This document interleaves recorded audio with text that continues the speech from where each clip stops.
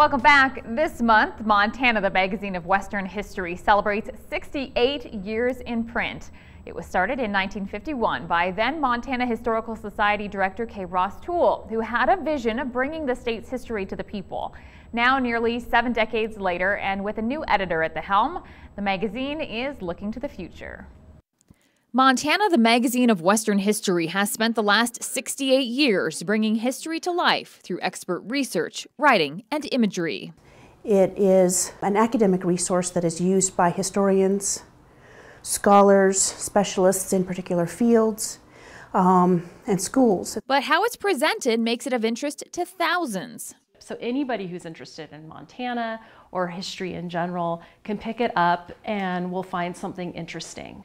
Diana DeStefano became editor of the magazine about 7 months ago.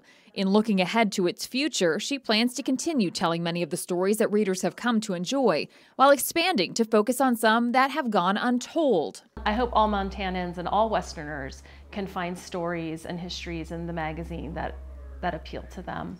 Though the passage of time has changed the publishing industry for some, Montana, the magazine of Western history, continues in print. They like being able to buy it on the newsstand. We sell a lot of them in our bookstore. People who are traveling and visiting Montana like to pick up a copy of the magazine. Yet they do have a digital presence, including on Facebook. Which is something fun because otherwise we don't get to see how do people respond and they react unless they write us a letter. But on Facebook it's right there, and they comment on articles and bring up their own stories related to articles. DeStefano would like to see more of that interaction. They're starting to include commentary in the magazine and look forward to the discussions to come.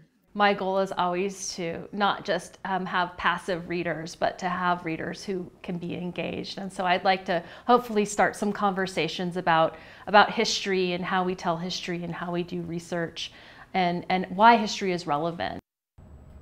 DeStefano and Ferguson say the magazine is unique in that it is part of the Historical Society. Other similar publications are often associated with universities.